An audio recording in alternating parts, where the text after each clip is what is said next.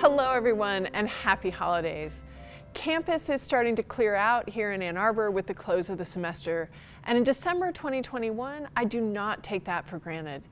It means that we've been together in person for the past 15 weeks.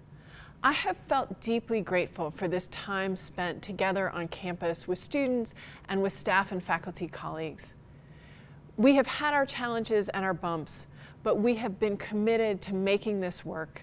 And we have also had lots of moments of joy and laughter and connection and serendipitous meetings on the diag and in coffee shops, and the energy of learning and working and exploring together in person.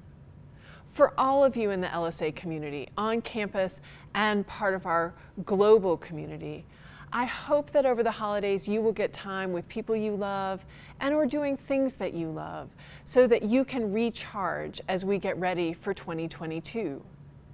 And as we look ahead to the new year, as you think about the parties that you will host or go to and the toasts that you will make and the cards that you might write, it seemed like a good time to talk about the apostrophe.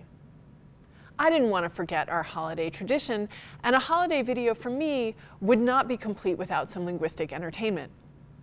Now, the apostrophe is tricky, and it's always been tricky. If someone tries to tell you there was a moment in the history of the language when everyone agreed about how to use an apostrophe, you can assure them that that is not the case. When we talk about New Year's Day or New Year's Eve, there we would use an apostrophe S. It is the day or the eve of the new year, hence the singular apostrophe S. But if you want to just wish someone a good 2022, you can say Happy New Year, no apostrophe, no S. But if you listen to me speaking, you are going to hear me say Happy New Year, and every once in a while, Happy New Year's. And there's a reason for that. Sometimes we will use New Year's as a shortened form of New Year's Eve or New Year's Day, as in, I'll see you at New Year's. And that's the reason you will get Happy New Year and sometimes Happy New Year's.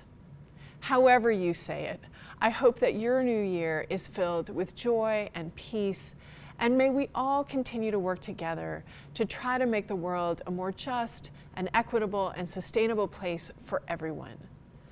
Thank you for being an essential part of what makes LSA such a remarkable place, and I wish each of you the happiest of holidays.